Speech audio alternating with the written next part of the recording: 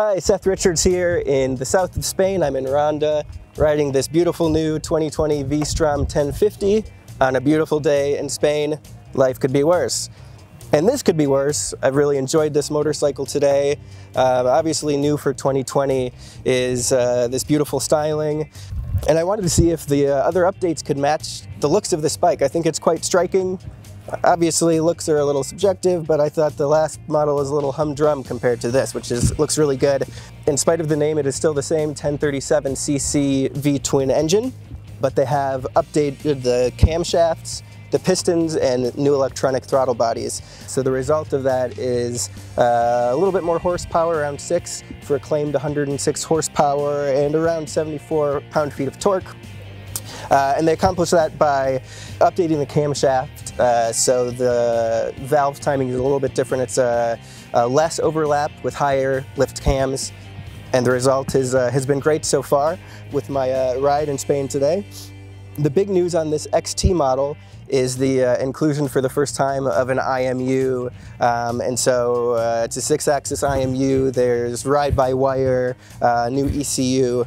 So with this version you get cruise control, hill hold control, and of course you know, a great rider suite that includes traction control, drive modes, even some load-dependent controls to help with cornering ABS.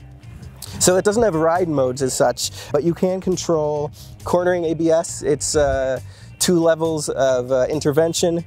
There's 3 levels of traction control and off, and the 3 drive modes. So the drive modes are basically, it's all full power, it's just different throttle responses. So far I've found that sort of middle throttle response, the B mode, is just a happy medium for the kind of riding we've been doing on these twisty roads.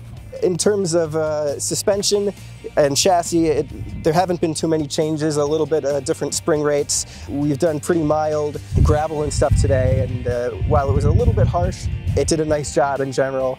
Handling in general is really neutral, positive feedback. It's just an easy, confidence-inspiring bike to ride, and you can tell it still just has that Suzuki DNA of sportiness. And so when I'm riding through these mountain passes, I'm not really thinking about, oh, I'm on a big, you know, 500+ pound adventure bike. I'm on a sport bike, and I love the wide bars, and it's just been a really great bike. So I'm very surprised by how competent it's been. And the ergos are really lovely. It's comfortable. You know, obviously we haven't spent hours and hours in this saddle, but so far it's been comfortable. On this XT model, we have an adjustable windscreen. There's a latch up front, and then you can raise it. I think it's somewhere in the neighborhood of 50 millimeters or something like that. New LCD dash. There are 3 trim levels. The base model, MSRP is $13,399. The XT, which I've been riding today, is $14,799, and the XT Adventure is $16,999. So the XT has the cruise control, the new IMU, handguards, crash bars, and moving up to the XT Adventure, you get panniers, aluminum panniers in the US, and heated grips. Availability is in March in your local dealer, and you've got to go take a look at it. I know there's so many new ADV bikes, and the V-Strom has kind of been this stalwart in the market, but I really think Suzuki did a nice job of bringing some modern technology, and it stays in the game. It's always kind of been this underdog, and it just punches above its weight. Everyone loves a V-Strom, and now there's more to love. Go check it out.